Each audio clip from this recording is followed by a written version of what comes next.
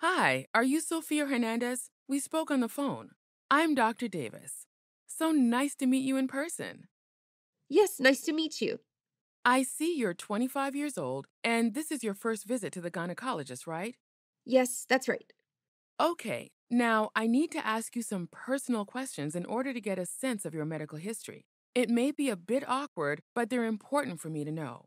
Okay, have you ever had a pelvic exam or a pap smear? Nope, never. Have you ever had sex? Yes, Do you have sex with men, women, or both? men only, and I usually use condoms. Do you currently have a sexual partner? Well, no. I broke up with my boyfriend a month ago. And have you been having any abnormal discharge or bleeding problems or any other symptoms? No, not at all. I feel totally fine. Okay, thank you. We're going to do a pelvic exam today, which includes a pap smear. A pap smear is a screening test for cervical cancer. It looks for cancerous and precancerous cells. Whoa, cancer? I'm only 25. Why are you looking for cancer? Aren't I too young to get cancer? Pap smears can actually find changes before they become cancer. That's why it's important that we start doing these exams when you're young. Women who have precancerous changes usually have no symptoms at all.